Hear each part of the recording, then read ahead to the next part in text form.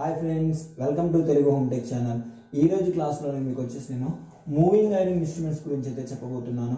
అందుకన్నా friends, ముందు నా channel ఇంకా ఎవరైతే సబ్స్క్రైబ్ చేయకపోతే సబ్స్క్రైబ్ చేయండి ఫ్రెండ్స్. సపోర్ట్ చేయండి, తప్పకుండా లైక్ చేయండి, షేర్ చేయండి ఫ్రెండ్స్. ఓకే, మనం కాన్సెప్ట్లోకి వెళ్ళినట్లయితే చూడండి. ఓకే, మనం రిపల్షన్ టైప్ ఆఫ్ ఇన్స్ట్రుమెంట్స్ మనం చూసుకున్నట్లయితే it shows the constructional details of the repulsion type moving iron instruments. ఇక్కడ మనం చూసుకున్నట్లయితే ఈ రౌండ్ షేప్ లో కనిపిస్తుంది చూసారా, ఇది మొత్తం కూడా కాయిల్ అంటారు. దానికి మనము వైర్ ని వైండ్ చేస్తాం చూసారా, ఇది మొత్తం ఇక్కడ రెండు షేప్స్ లో కనిపిస్తుంది చూసారా, ఇది వచ్చేసి కాయిల్ అనమాట. దీనికి మనం ఎలక్ట్రికల్ వైండింగ్ అనేది వేస్తాం అనమాట. వైండింగ్ చేసినప్పుడు మనం ఎప్పుడైతే సప్లై ఇస్తామో అది కరెంట్ ని ఫ్లో చేస్తుంది అనమాట. త్రూ కాయిల్ ద్వారా మనకి కరెంట్ అనేది ఫ్లో అవుతుంది అనమాట. ఓకేనా, ఇది వచ్చేసి కాయిల్ మొత్తం కూడా.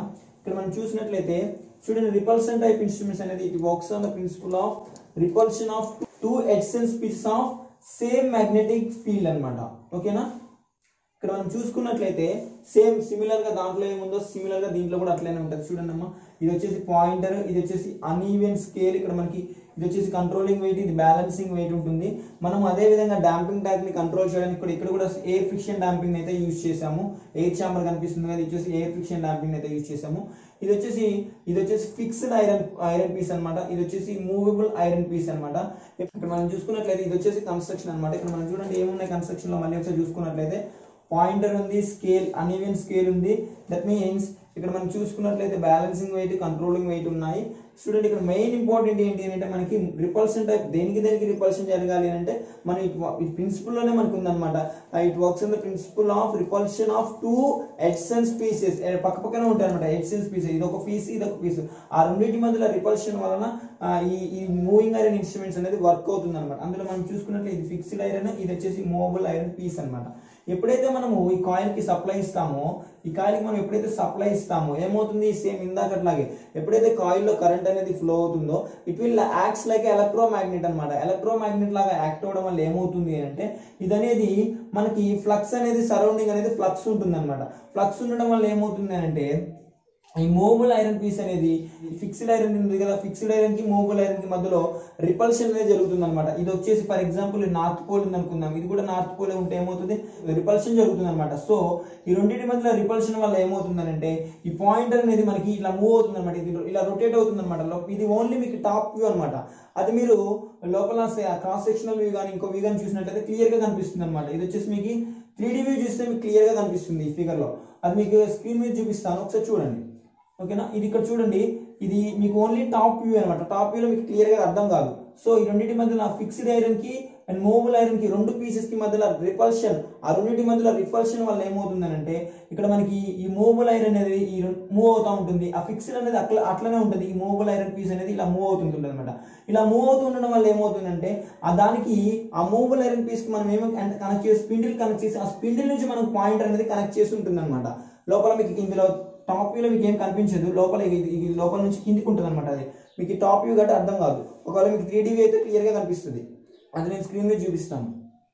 ఓకేనా, ఆ రెండింటి మధ్య రిపల్షన్ వల్ల ఏమవుతుందంటే అది మూవ్ అవడం వల్ల స్పిండిల్ మన పాయింటర్ కి కనెక్ట్ చేసి ఉంటుంది కాబట్టి పాయింటర్ కూడా ఆటోమేటిక్ గా ఏం చేస్తుంది, ఇలా మనకి డిఫ్లెక్ట్ అవుతుంది అనమాట.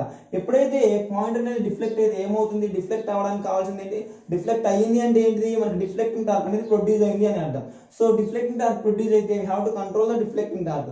సో మనకి డిఫ్లెక్టింగ్ టార్క్ అనేది ప్రొడ్యూస్ అయింది. అప్పుడు ఏం చేస్తుంది, డిఫ్లెక్టింగ్ టార్క్ కంట్రోల్ చేయాలి కాబట్టి ఆ స్ప్రింగ్స్ అనేవి మనకి స్పైరల్ స్ప్రింగ్స్ ఉంటాయి. నేను మీకు మెన్షన్ చేయలేదు, చూపించదు టాప్ వ్యూలో కాబట్టి ఆ స్పైరల్ స్ప్రింగ్స్ కంట్రోలింగ్ టార్క్ ని ఆఫర్ చేస్తాయి అనమాట. కంట్రోల్ టార్క్ ని ఆఫర్ చేసినప్పుడు that means TD is proportional to TC ఉంటుంది. That means at steady state position TD is equal to TC అవుతుంది. దట్ మీన్స్ ఆ పాయింట్ అనేది ఫైనల్ గా స్టడీ స్టేట్ పొజిషన్ కి వచ్చినప్పుడు TD is equal to TC ఉంటుంది అనమాట. The deflecting torque which is proportional to the force of repulsion. So force of repulsion అనేది directly proportional to the pole strength of, అక్కడ మనకు కనిపిస్తున్నాయి two poles ఉన్నాయి. That means fixed iron pole and moving iron pole, ఆ రెండు యొక్క pole strength కి directly proportional గా ఉంటుంది అనమాట. So TD is proportional to మనం ఏమైనా రాసుకోవచ్చు, TD is proportional to, actually TD is proportional to force of repulsion.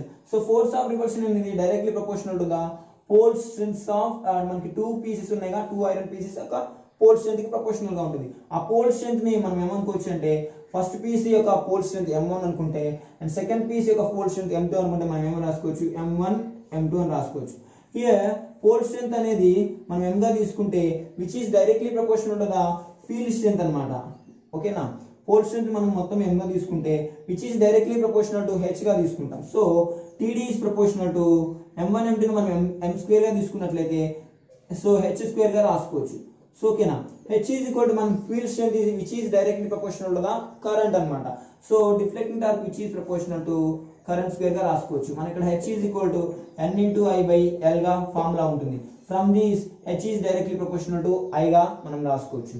So deflecting torque which is proportional to the square of the current. ఓకేనా, so controlling torque మనం ఏమని రాసుకోవచ్చు, controlling torque which is proportional to angle of deflection. So at steady state position TD is equal to TC. So మనం ఏమని రాసుకోవచ్చు, TD అంటే ఏంటిది I square, wear TC అంటే ఏంటిది θ. So TD that means I square is equal to θ గా మనం రాసుకోవచ్చు. ఓకేనా, this is for DC. For AC θ is proportional to IRMS square. ఓకేనమ్మా, this is about repulsion type moving iron instruments. ఓకేనా, ఈ video కనుక ఫ్రెండ్స్ మీకు నచ్చినట్లయితే తప్పకుండా సబ్స్క్రైబ్ చేయండి ఫ్రెండ్స్, లైక్ చేయండి.